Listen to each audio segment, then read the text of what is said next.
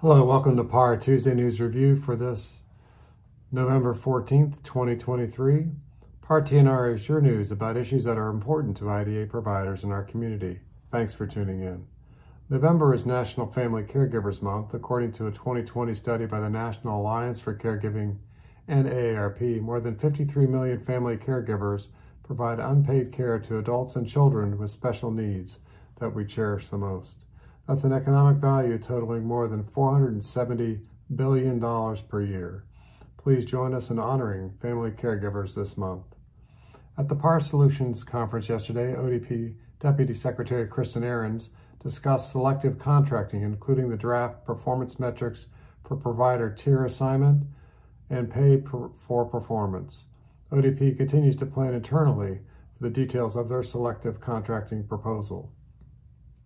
PAR will continue to update PAR members as the details become available. The PAR Transformative Service Models, or TSM Committee, continues laying the foundation for a sustainable IDA system in Pennsylvania. PAR has begun conversations with key stakeholders to get feedback on the sustainability project and to, together, design and build a more sustainable system for people with IDA, families, and providers. If you are a PAR member who is interested in getting involved in this work, please email your interest to par@par.net.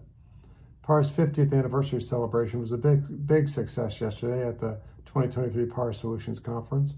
Food, fun, and fellowship was enjoyed by a packed house.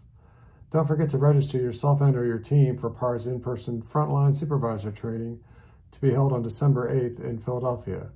Please go to www.par.net/PAR-EDU for more information on registration. Please check out our website for PAR's active VoterVoice campaign that asks the Senate to support House Bill 1300 with the inclusion of $50 million for DSP recruitment and retention. Please go to www.par.net/action-center to contact your legislators about supporting House Bill 1300. Thanks for watching PAR TNR. Stay safe, everyone, and we'll see you next week.